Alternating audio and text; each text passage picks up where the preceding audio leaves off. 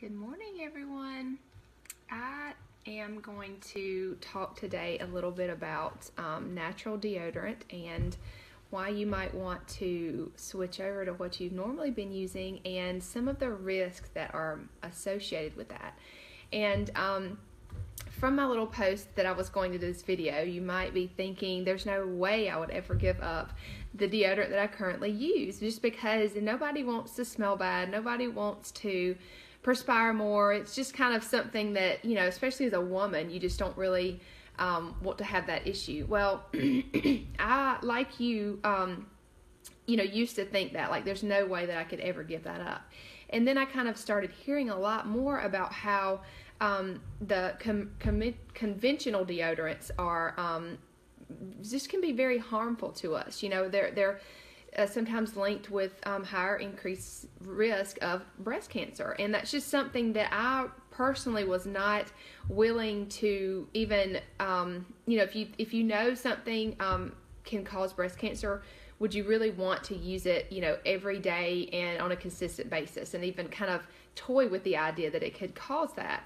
And for me, it was definitely that I did not want to do that. So I made up in my mind that I was going to try other things and just, kind of see what worked. And I think that's kind of one of the first things that you have to do. Obviously, I'm going to go over all of these different things in my video, but just kind of make up in your mind that you just want to try to make this transition. And even though some days you might be like, I just cannot deal with this, and I'm not really sure what's working, and I can't find something that's working, it is kind of frustrating at times, but it's definitely worth it. And if you stick with it, and you kind of listen to your body and try a few of the things that I'm going to share with you, I think that you'll be happy that you did, because you're doing something good for your body. You are trying to help it rather than, kind of hinder it from what it's really trying to do when we think about perspiring and different things like that. So anyway, I'll go ahead and get started, but that's kind of why I wanted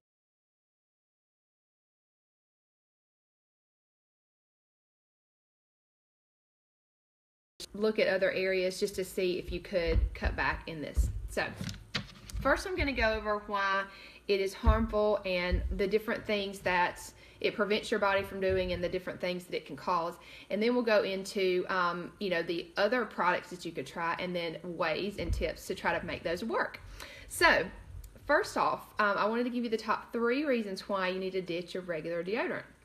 So when you buy deodorant, it's really, instead of a deodorant, it's actually an antiperspirant. It's, trying to keep you from sweating.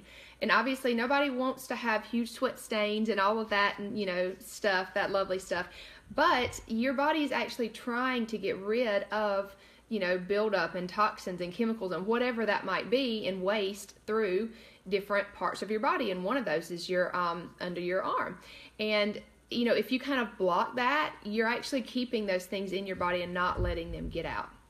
So, for me personally, and I'll talk a little bit more about this, I have definitely realized and seen that when I eat better, I don't have the same problems. I'm not sweating as much, and it doesn't maybe smell a certain way that you wouldn't want it to, obviously.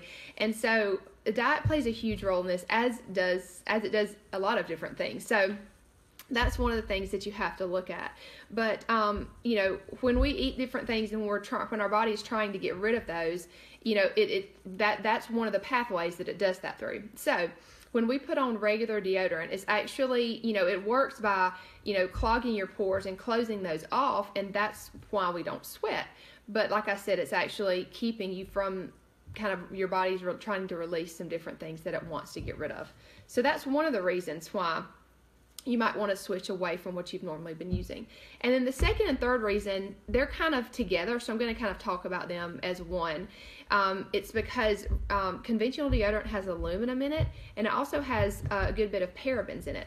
So, and I'll talk about these, like I said, together, just because they work. I'll kind of explain how they work, together to sort of create some negative effects. But those are, those are the 3 reasons why you might want to think about switching. So as far as aluminum is not something that's normally found in your body. So when, they've done a lot of studies on this, and I looked up a lot of these before I, came on here to share with you just because I wanted to, be informed of what was out there. So when they do these studies, and they find aluminum in different places in your body, it's not like you really get that anywhere else. But, vaccines are one way that you can get aluminum and other heavy metals. But antiperspirant or deodorant is another way, and that's probably the main way that you would get them. And, a lot of times when they would do studies, especially on people that either had breast cancer or, trying to see what might cause that, they found an increased, buildup of the aluminum in the breast tissue. And they actually found that there's actually a higher incidence of left breast cancer rather than right. And most Americans and most people in general are right-handed. So that would make sense because it's you would apply the deodorant more heavily with your dominant hand. So that's an interesting correlation, right? I mean, none of these things are hard and proved facts. People just do studies on them to try to figure out, because there is such a higher increase in breast cancer and cancer in general. So they really want to see what links are out there and what ways they can take to try to obviously decrease this incidence. So that was one thing that they found. Sorry, I'm referring to my notes. I don't want to forget anything. Excuse me. And obviously, you think about why there's an increase in breast cancer. This is just maybe one small piece of that puzzle. Obviously, diet plays a huge role. The obesity that's increasing plays a huge role. And also the amount of products that we're using on our skin that have untested chemicals in them. So, excuse me, I forgot my water down here. When we're using all these synthetic products that have different chemicals in them and different preservatives, they don't really know what these have and what effect these can have on a human because they haven't tested them. They haven't been around that long. The things that were introduced in the 1980s, early 90s, we're now just starting to see the effects that they have. So personally, I don't really want to be, a lab rat for any of these different things when they don't really even know, what the long-term effects are going to be. So that's just something that you might want to think about in general, not just only deodorant and different things like that, but just things that you put on your skin as a whole. A lot of personal care products that we put on have different preservatives and parabens in them, but the fact that, when you put on deodorant, you're putting it on in a specific region, right? And your under your arms have a lot of lymph nodes. And so, that really has a huge effect on how things are circulated throughout your body and how things build up in different tissues and things like that. So it's really that the combination that makes deodorant, one that you might want to look at first is because it has the aluminum and it has the parabens in it. So what they kind of gathered from some of these studies is that the way this could work negatively in your body is that the aluminum actually, I wrote it down so I can, the aluminum damages your DNA, and then the parabens promote growth of damaged cells. So you can see how over time and that it builds up, especially if you aren't, trying to sort of help your body detox, the way it normally wants to. And I did, another video on this, but our body always wants to detox. But if we don't help it do that, then things build up. And this is just another way that you can see that they would build up. So if we have this aluminum, over time, and you might think, these studies that showed there's not a ton in each application, but if you think about how much you put on deodorant, obviously you put it on every day or, maybe multiple times a day. Over time, that's really going to build up and it's going to, create some negative effects over time. So that's kind of how it works in your body and kind of how it can create those negative effects. And, like I said, there's a lot of different at all of the pieces of the puzzle, not just one, but I wanted to kind of give you some information on this today. So, like I said, diet's a huge one, and just what you put all over your entire body is definitely something that you want to look at. So, let me get over here. So, okay, so if we know why we might want to sort of maybe, stay away from the things that we've normally been using and maybe think of it a different way, even if you just maybe tried it for a month just to see, and just kind of eased into it, or like I said, I really was just like, I'm done with this. I threw everything I had away, and I was just like, I'm going to try something until it works. And that's almost, I've mentioned that on videos before. It's almost like, to me, that works better if you can just sort of have in your mind, okay, I'm going to make this work no matter what. That's just like I was saying the other day, if you buy a lot of fruits and vegetables and you're determined you're going to not waste any food, you're going to find a way to make it work. So for me, I find that that works well. It may for you, may not, but that's what I did. And I was trying to remember, I think I kind of got rid of all of my things about two or more years ago. And it's been kind of a bumpy ride. You know, at first you just think, oh, well, I'm just going to, you know, somebody said this works really well, so I'm just going to try this. And then you end up thinking, well, no, it really doesn't work that well for me. That's why I was saying I'm going to give you some ideas of things to try, and you just have to see what works, because everybody's body is different. Everybody's body chemistry is different. And so you got to kind of play around with it. So here's some ideas to replace your kind of commercial deodorant. So there's natural deodorant. And, you know, you might see, you know, some of the more popular brands are probably like Tom's. Tom's has some other natural things. I don't know whatever really is available at most drugstores. That's the brand that I see the most. And so, you know, it really, if you move over, if you think about it as using regular deodorant or a natural deodorant, obviously the natural product is going to be better. But some of those products still contain preservatives. Some of them still contain alum, which is similar to aluminum. So, you know, if you're looking at a product, you kind of pick and choose. But, you know, I love essential oils. You know, I love doTERRA. So they make their own natural deodorant. And they came out with this only about a year and a half ago. So at first we didn't have this to try. So, you know, when I first started trying this, I didn't love it by itself. You know, it has a great profile. It has a lot of, you know, natural ingredients, no preservatives or alum or anything like that in it. It also doesn't have baking soda. Some people are sensitive to baking soda, some are not. So if that's something you're looking for, I wanted to mention that. And it has, you know, all those natural ingredients, plus it has essential oils in it, which those also help fight off, you know, the bacteria under your arm is actually what makes you not smell good. So if you can, you know, try to eliminate that or kind of keep that lower, that's what's going to help you kind of combat the smell issue. Now, like I said, none of these really have any antiperspirant in them. So for me, I found that when I kind of looked at my hormones and tried to get those under control, and when I started eating better, I find that I just don't, you know, I don't have that problem as much. I don't sweat under my arms as much, obviously, unless I'm working out or it's just hot outside. But in general, I mean, I used to sweat, it seems like a lot, just all throughout the year. And those are some things that really help me kind of keep that down on a daily basis. So you could use this by itself. I personally I can tolerate baking soda. I'm not sensitive to it. So what I do when I use this is I sprinkle some, that's kind of cracked right there. I sprinkle some baking soda on it, just on the top of it. And then I like to use another essential oil. Now, the ones that are contained in here are actually, I mean, this is like men or women can use this. So they have like bergamot and cypress and what's another one? Cedarwood, melaleuca. So there's some great oils to help with the bacteria, you know, kind of keep that down. But it doesn't really smell very feminine. So I like to add an oil that's sort of feminine. So I like to add geranium. And I like geranium diluted because it's a little bit strong by itself. So what I do is I shake some of the baking soda on there. And then this is a little dropper top. And so I drop, you know, a drop or two of the diluted essential oil. You could use, you know, straight from the bottle. Clary sage is another good one. You know, some of the more feminine oils you might want to think about. And then I just roll it on like normal. And, you know, I find that, you know, if during the day, like especially at first, you might want to apply it more often.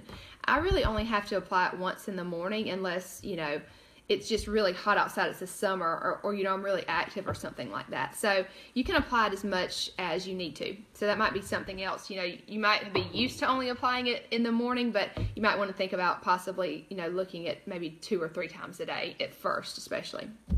So that's one option. And then the second option is a crystal stone. Now, some of you may or may not have heard of this. I probably probably heard about it about a year ago, and it didn't. I had picked up this more recently, and I'll talk about this in just a minute. But the first one I saw was just a stone. It was just a round stone, and you had to wet it, and then you just applied it underneath your arms. And what it does is it has minerals in it that create sort of a little surface under your arm to help prevent the odor that might come. You know, so like I said, none of these are antiperspirants, but they do help with controlling the odor. So that's how a mineral or a crystal stone works. This one that I picked up, you know, I mentioned that you had to wet the other one. This one actually has liquid in the bottom of this, so when it rolls, the stone rolls, it actually is wet. So, you know, this is kind of a neat option if you wanted something that's a little more convenient. And again, I like to put an essential oil with this too. So I'll either put the geranium or I've used Immortal before. If you have essential oils and you like, you know, if you have a lot of them and not just some of the more common ones, you might have Immortal, and that's a really good one to use either by itself, or I like to use it with this. So those are some of the different things you could try. Now, tips for making them work.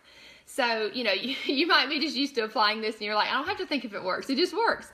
And, you know, now for me, honestly, these do just work. But if you're just starting out, I wanted to give you some tips to kind of, you know, make the transition maybe a little easier, or just, you know, just some tips now if you're kind of been on this road. Sometimes it fluctuates like our hormones do, maybe our eating habits do, things like that fluctuate. So I wanted to give you some tips if you're having struggles in this area, because I'm just, nobody wants to stink. I totally get it. I'm definitely with you on that. I don't like to stink either, but I would rather stink than have breast cancer one day, or some other type of illness, or whatever it might be. So, you know, that's just me. That might not be you.